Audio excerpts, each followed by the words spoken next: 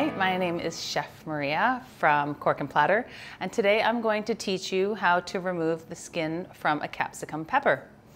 The first thing we have to do is roast the pepper, and how I like to do it is on an open flame.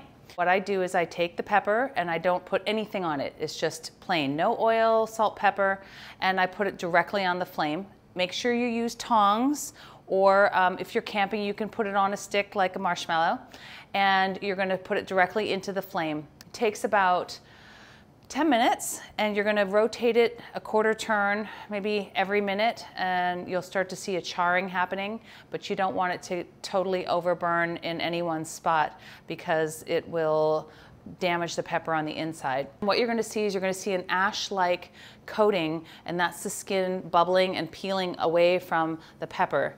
And then what we do is we take the pepper and we put it into some sort of sealed container that will help the pepper sweat. So you can use a piece of plastic, Tupperware, or a bowl with a lid.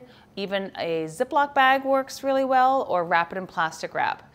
And you're going to let it sweat for about another 10 minutes.